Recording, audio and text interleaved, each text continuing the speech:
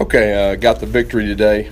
Obviously, it was a little sloppy. You know, what really stands out to me is the 5 turnovers, which is very uncharacteristic. I can't remember the last time we had 5 turnovers. A critical penalty down there in the red zone and +5 going in was also uncharacteristic. And if you take the turnovers away, I think we'd be feeling really good and could have put the game away early.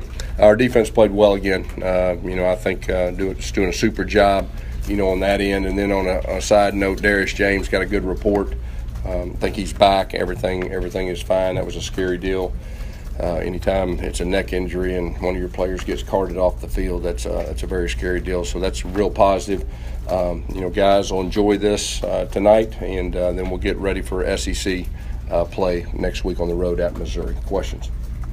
Anything you put your finger on with the fumbles? Yeah, we're going to have to look at it. Obviously, that was an issue, and that's uncharacteristic, and it's kind of snowballed on us, and I think 3 of those were in the red zone, and that's a tough pill to swallow there. We got to correct that. Gus, were you surprised by how difficult it was to run the football today? We got to run the football better. I mean, you look at it, and it's 43 rushes and 146 yards. We got to run the football better, and so we've got to solve that one. Looking at the passing, Jarrett was 32 for 37. That's about as efficient as it gets. So that was on a positive, and I know the one interception, it was a bang deal right there on that. But I thought he did a solid job. But really, what stands out to me is we got to run the football better. But that's, I guess, why again another week in a row, no Cam Martin, no Malik Miller. Yeah, Cam Petway, obviously, we feel like he's one of the best in our league. And the way the game unfolds sometimes, it's a close game. And so I think the offensive coaches wanted Petway in the game, and I think the score dictated a lot of that. It seemed like you were less active on the headset and on the sideline this week compared to last week. Was that a change? Yeah, I mean, you must be watching me pretty close. I mean, that was yeah, I mean. We deferred everything to Chip at that point and Herb? Well, Chip's our offensive coordinator, and we talked about Chip going up in the booth and Herb coming down, and I thought the communication part, and I thought it was pretty good, and I think both of them felt comfortable. I mean, obviously, that doesn't have anything to do with the 5 turnovers. That's really what we've got to solve. Offensively, had quite a few yards, but we got to solve the turnovers. When you hired Chip, you said you were going to retire the clipboard. You hadn't done that until this week. Is this now? Well, really, the clipboard that I've carried my whole college career, I retired it.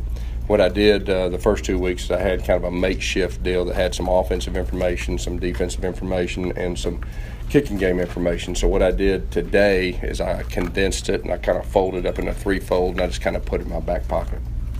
Yes, you moved Austin after Darius' injury. You moved Austin to right tackle with Casey in center. How do you feel like that worked? Yeah, we talked about our offensive line. We had some depth, and today it was good to have a Casey Dunn come in there and a veteran guy at center. And Austin's played some tackle. I mean, he played left tackle some last year, but his ability to play right tackle too. And so we talked about the depth, and we needed it today. Clearly, though, there's a difference between an emergency situation like that and getting a guy maybe ready to play over a week. Is that something you could maybe look at?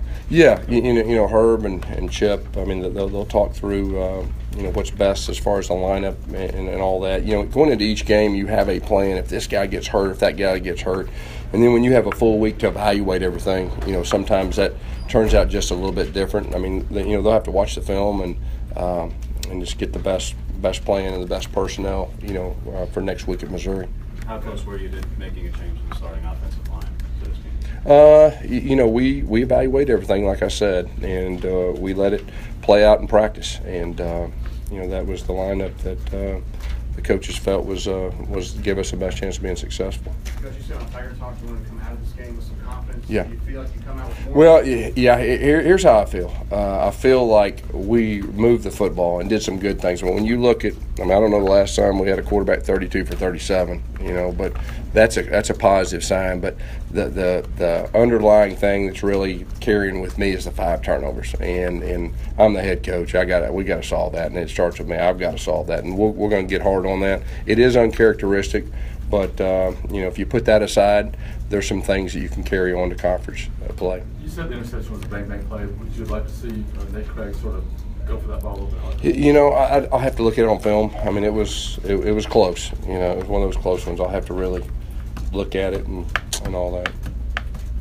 The Wildcat, something you've been working on with, that was the Wildcat. Seemed like that worked down the red zone pretty well for you today. Yeah, it did. He bounced that one for a touchdown, and then of course I think he made about 4 guys miss on the other. I mean, that last one just kind of willed itself in, and just a new little wrinkle that Chip's done in the past. You talk about the kicking game today. Yeah, I thought our kicking game, our kickoffs were good. Obviously, that was uncharacteristic, missing the short field goal. Our punter, we just got to get a little more production. We got to flip the field, and so we'll take a hard look at that. And then you had the turnover too, right? Had the turnover on the punt. Yeah, that was. I think we ran into the kicker. Got a 5-yard penalty, and we fumbled the punt. And Ryan hadn't had a whole lot of opportunities, but he's a receiver. We just got to hold the ball, and we'll be doing some ball security drills on top of what we've been doing. Anything else? All right, Coach. Okay, thank you all.